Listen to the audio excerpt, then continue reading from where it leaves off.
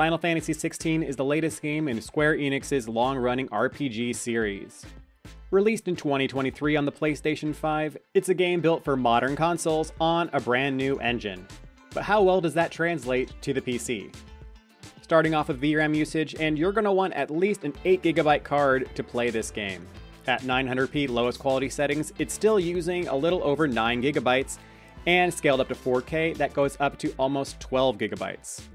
Perhaps more interesting is increasing the settings to ultra quality doesn't really increase the VRAM usage that much, with it requesting about 10GB at 900p and about 12.5GB at 4K. If you are looking to use frame generation, you are going to need a pretty beefy card, since it does benefit from having 14GB of VRAM.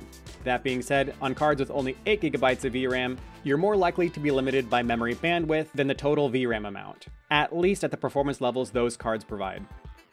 And speaking of performance, at 1080p ultra quality settings, you'll need an RTX 3060 if you're looking for a console-like 30 FPS experience. This can also be achieved with an AMD RX 6600 and an ARC A750.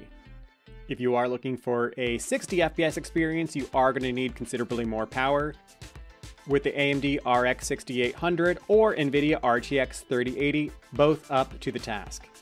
If you're looking to game at over 100 FPS though, you are going to need an NVIDIA card, with the RTX 4090 leading the pack at 119 FPS, and an RTX 4080 still good for 101 FPS.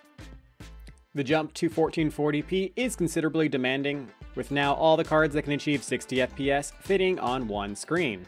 With its larger 384-bit memory bus, the RX 7900 XTX leapfrogs the RTX 4080 lineup, delivering 73.8 FPS, while the RTX 4070 Ti holds the line at a flat 60 FPS. That does leave a slew of cards able to perform at 30 FPS, with the minimum being held in by the RTX 3060 Ti and the RTX 4060 Ti in both variations. That does leave several cards below the 30 FPS line, but that's nothing compared to what happens at 4K. That's when the cards with only 8GB of VRAM and slower memory buses really take a performance hit.